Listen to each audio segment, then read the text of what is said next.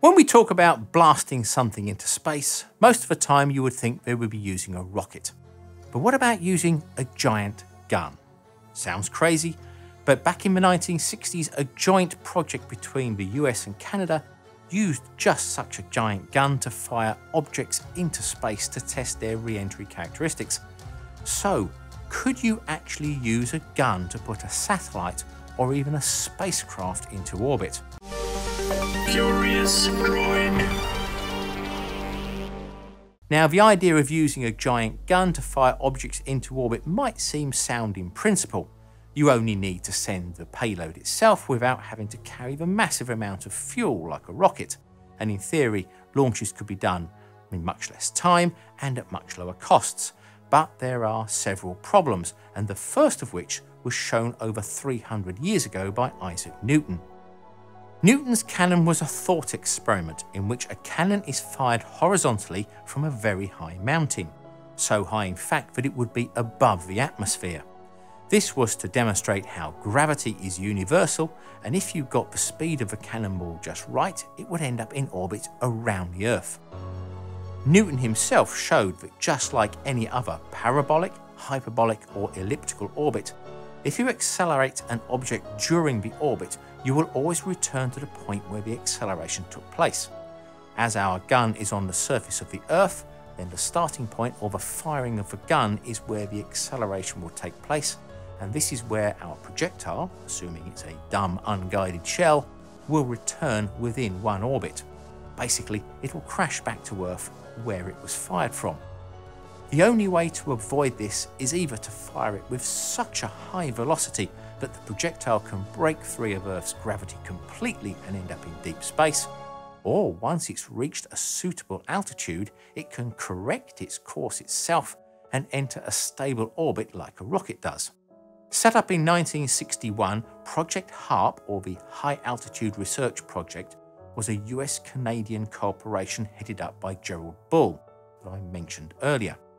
This was to use a large gun to fire projectiles to the edge of space and study their re-entry ballistics in the race to develop intercontinental ballistic missiles, and was cheaper and easier than using either hypersonic wind tunnels or the rather unreliable rockets of the time. The HARP guns were made from 16-inch ex-US Navy guns that were modified by connecting two barrels together to create a total length of 41 meters. One was located in Barbados and the other in Yuma, Arizona. The key feature of these tests was that the gun was oversized and the projectile, a martlet rocket, which was held in a sabu, was undersized. This allowed the test to have the high-speed acceleration. To withstand the huge amount of G-forces during the firing of the gun, which at its peak reached 25,000 G when they pumped out the air in the barrel and then sealed it, the sensitive electronics were potted into a sand and resin mix, which proved to be highly effective in protecting them from the forces of the launch. During tests in 1966, the Yuma-based gun fired a Martlet II weighing around 180 kilograms to a height of 180 kilometers, around 590,000 feet, easily into what is considered space, which officially starts at 100 kilometers and is a record which still stands today. Although this might seem like a lot, the velocity was still only around 2.1 kilometers per second. That's still a fraction of the 7.8 kilometers per second required to reach low Earth orbit. Conventional guns relying upon an explosive charge can only ever reach around 2 kilometers per second, as our projectile can't accelerate faster than the pressure wave from the exploding charge that's pushing it along the barrel.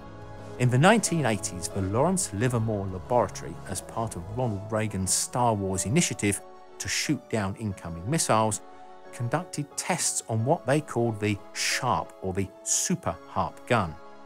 This used a two-stage propulsion technique in an L-shaped barrel. Firstly, in a chamber at right angles and at the bottom of the main barrel, a methane air mix is ignited. This pushes a pump piston to compress hydrogen, which then propelled the projectile along the main barrel. As hydrogen is the lightest gas, it can achieve the highest speeds, and in tests, small projectiles reached 10 kilometers per second, enough to achieve orbit. Now, unlike Newton's cannon, which was above the atmosphere, any practical space gun like the Project HARP ones would have to be on the ground, and therefore the projectile would have to be accelerated through the densest part of the atmosphere at hypersonic speeds to have enough velocity to reach an altitude suitable for orbital insertion, and this also brings about the problem of heat. Now, the faster an object goes through the air, the more the air is compressed on its leading edges, and the more the air heats up to a point where it can be well over 1,000 degrees C and cause damage to the projectile itself. As the altitude increases, the air becomes less dense and the heat buildup becomes less till you get to space where it stops altogether. Whereas a rocket starts off slowly in the dense atmosphere and builds up speed through the thinning atmosphere to space, a gun accelerates the object to its full speed during the length of the barrel and right into the dense atmosphere where the air compression and the heat will be at its greatest. Now, before the Soviets put Sputnik satellite into orbit, there was a rumour that the US had accidentally launched an object into space during an atomic bomb test. During the Pascal B nuclear test of 1957, a 100mm thick, 900 kilogram armoured steel end cap was used to seal the 152-metre deep test shaft, and it was welded into place to see if it could contain the radioactive material. When the bomb was detonated at the bottom of the shaft, the end cap was blasted upwards at what was thought to be around 66 kilometers per second, about 150,000 miles an hour. Now, this was actually expected, and as part of the test, high-speed cameras were trained on the cap, but it was only ever caught on one frame of film, so exact figures could not be calculated, but it was said to be travelling like a bat, and probably out of hell. Some believe that it became the first man-made object to be blasted into orbit, but Dr. Robert Brownlee, who worked on the test, believed that it was vaporized by the intense compression heating of travelling through the atmosphere at such a great velocity.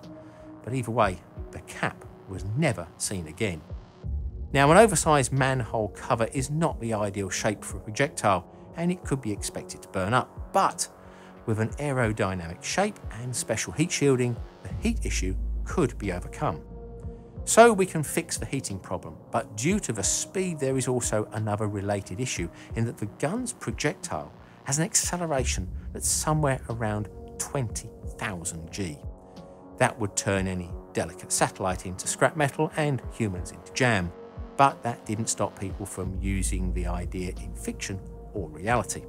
Jules Verne used the idea of a space gun in his sci-fi novel of 1865, From the Earth to the Moon, to fire a manned projectile to the moon.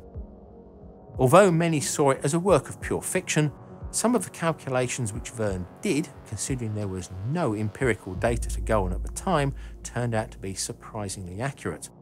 But the length of the barrel would be the major problem, and would have to be incredibly long if humans were to be passengers inside.